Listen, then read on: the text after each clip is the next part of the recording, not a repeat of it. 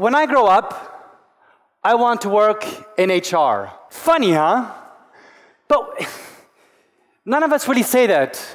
Yet so much of our lives, when we grow up, is dominated by the processes that happen in HR. Interesting. I grew up in rural Western Canada in a very large Indo-Canadian community. If any of you have any Sikh friends or are Sikh, I'm sure one of you has a cousin or a friend who lives in Vancouver or Toronto. Well, one of my friends growing up, his name was Ravi, and he lived down the street. And Ravi and I, after school, would often go to his house. And when we'd go into the house, his parents, like most, had one sofa that was covered in plastic or a bed sheet, and there was a picture of a god on the wall, and whenever we'd move, the eyes would follow you. Right? And so we would go to Ravi's room, and his parents bought Ravi an Apple IIe computer. For those of you who are under 30, don't worry. That's what it looks like.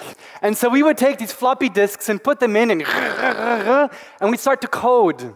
We think we were coding. We're just trying to make the computer work. And we're having fun doing this. We'd go outside sometimes and we'd play.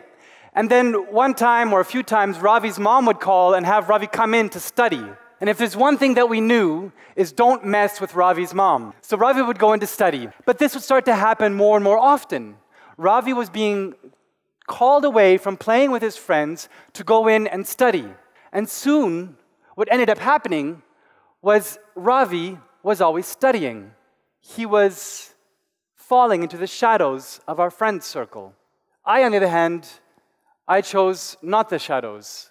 I chose the stage and the lights. So I ended up working with Cirque du Soleil. That's me, obviously much younger, or the makeup is good. I toured with the Cirque du Soleil. I did over 2,500 performances with this show, Saltimbanco. I worked in North America, South America, Europe, Asia. So in 2010, I was asked to go to Macau to create the House of Dancing Water. And if those of, I didn't create it by myself. There was 500 of us, and we all went there, riggers, dancers from France, Shaolin monk from China, acrobats from Tanzania, riggers from Australia, technicians from all over the world, high divers from Brazil. And for over almost 2 years in preparation and 6 months of creation, we created a show called the House of Dancing Water. To give us a bit of context, I'm going to show you a small video, and from there we'll see how it evolves.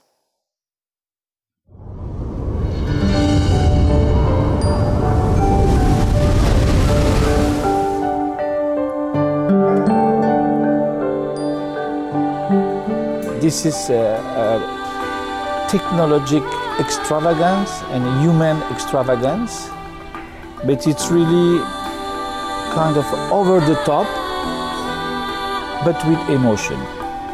It's about life, love, death, birth.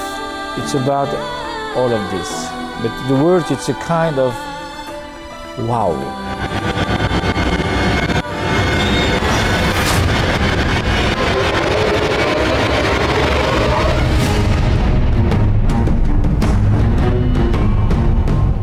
It's a big thing, you know. It's very hostile.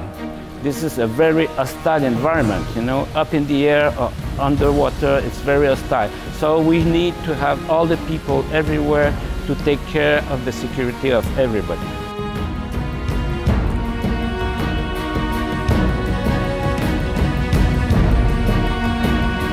The acrobats, they are at such a level of elitism in their performance art that it becomes a question of life or death if they're not paying attention.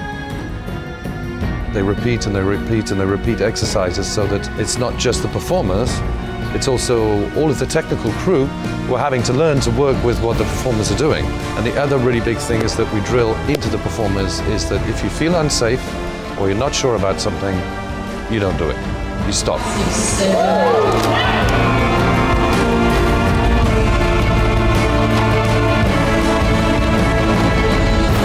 What is beautiful in doing a show like this, it's a human adventure. And if we work well together, the show will tell this to the audience. These people are feeling good together.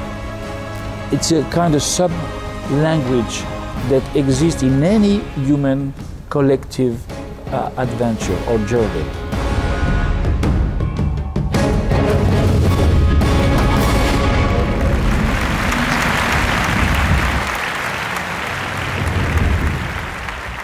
It's a big show.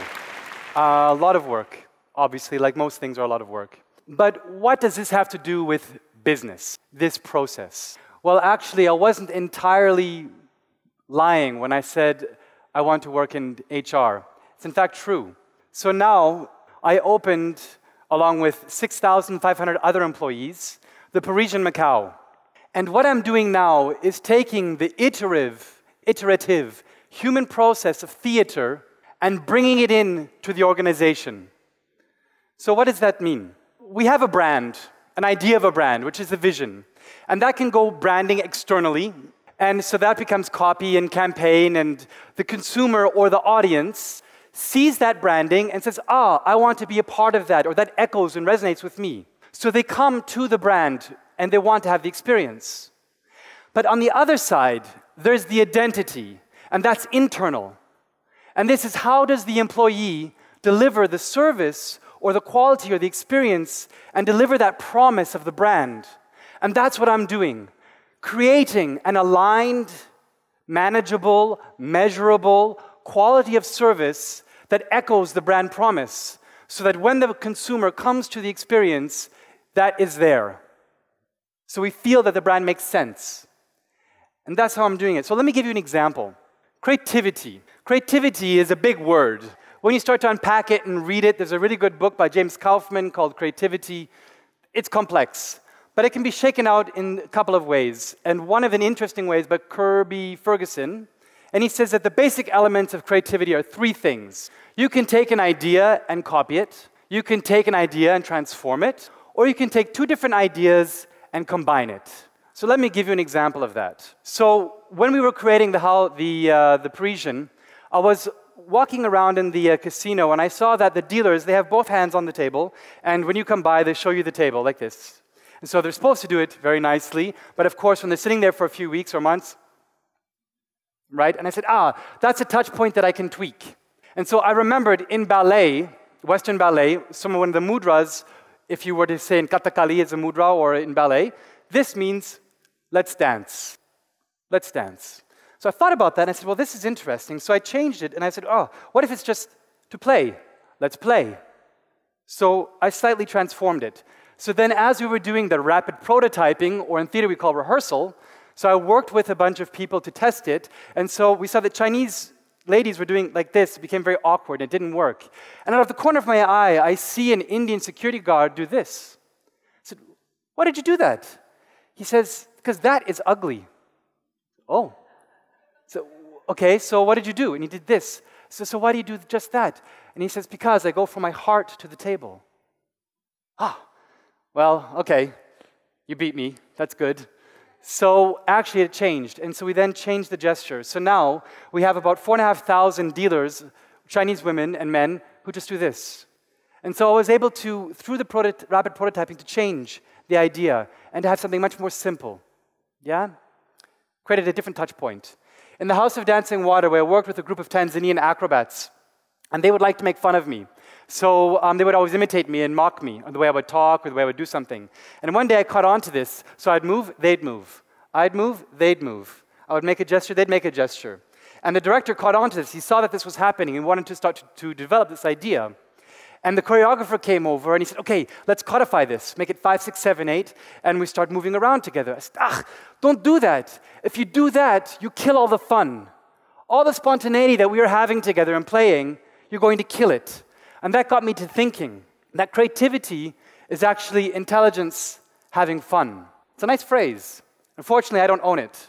Albert Einstein does. Creativity is intelligence having fun. So the essence of creativity, ultimately, once you've laid the intellectual framework and foundation, is to have fun. So I would say creativity, yeah, whatever. Just have fun. It'll take care of itself.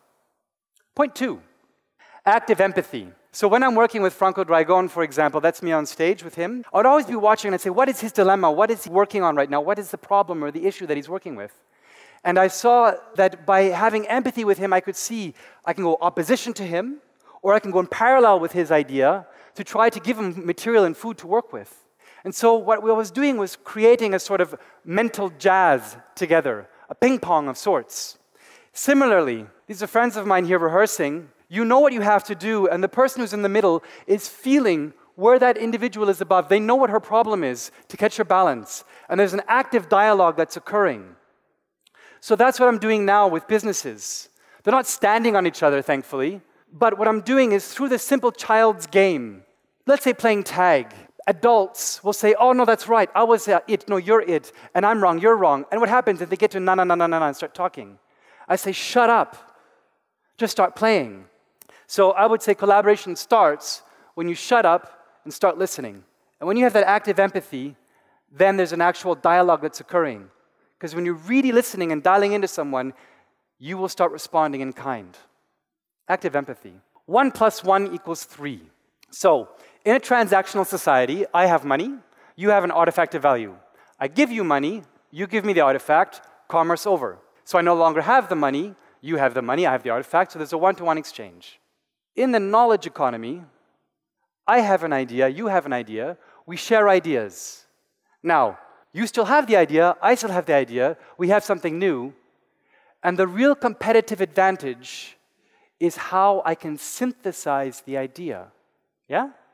So, when I think about, as we move forward, in the world of the ideas, it's not about having a diversity in your team that's just color of your skin or the culture that you're from, but it's about having people who have different types of knowledge and different types of experience that will create a real competitive advantage in your company. So when I look now and I think back to Ravi, he probably became an engineer or a lawyer or a doctor, and that's all fine. Maybe he became a taxi driver, I don't know.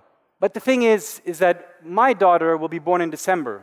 What I want is I want that my child goes and learns an instrument, learns fine arts, travels, has different cultural experiences, as well as learn.